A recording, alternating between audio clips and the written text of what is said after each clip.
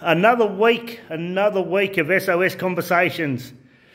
It's been pretty light on, for the main reason being is because I had Manflu. For those that don't know, it is the second worst category of illness on the planet. It outweighs pregnancy, and it should be categorised as a life-altering illness. Only males get it though, because we're not as tough as females. Anyway, some chats that we've had this week and some of the stuff that we've overheard.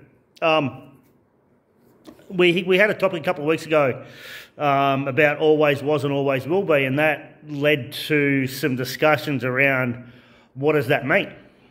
For me, it's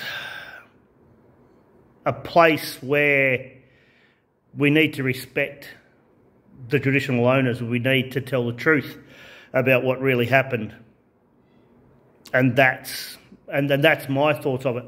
I have no doubt that there'll be some people who, you know, feel a little bit differently about it, and that's fine, because, you know, we all have differing views about what that means, and, you know, but if we can start to tell the truth and start to understand why the Indigenous population feels the way it is, there can be some real changes made.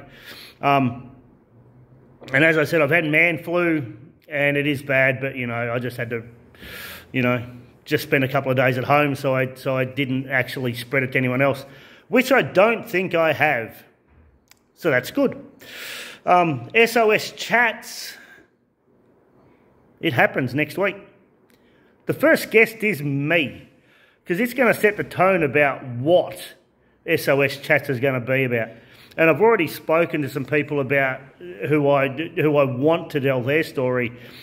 And my thoughts around SOS Chats is that, you know, in every single glossy magazine or on every single billboard or every single story you hear, it's about you know, some of the best in the business, you know, the best athletes, best actors, who tell their story about how they overcome their mental health challenges.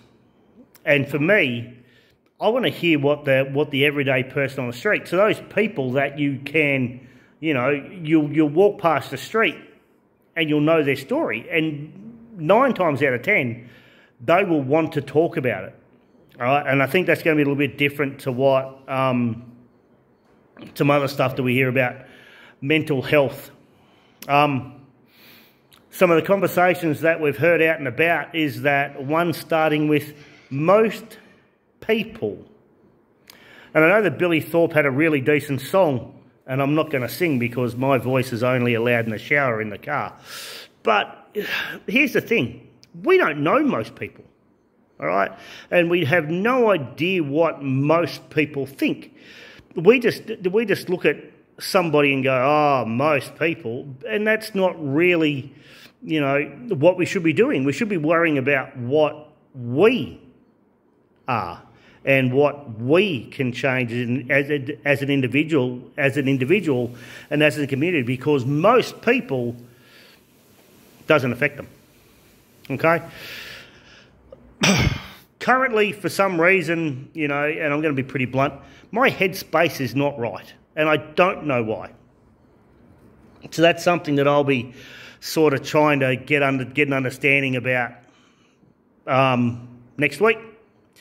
I need to get back on the bike again, because to me, that sort of clears my headspace a little bit. So, you know, I can see the Watt bike over there in the corner starting to turn away from me in shame.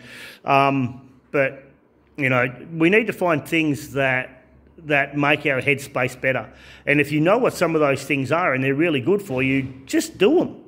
All right? I have been a little bit lazy, but we have been busy here. But as I tell people, that's not an excuse. And it's not an excuse for me either. All right? We were fortunate enough over the weekend to head to Tidal in Merimbula. Now, If you haven't been to Tidal and Merimbula, get there. Simply outstanding service.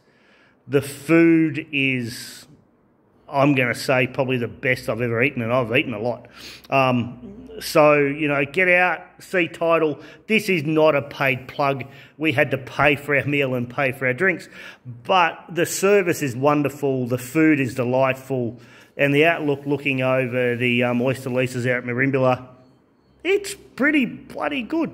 All right, so peace out. I wonder what next week's going to bring. Be good to your brain.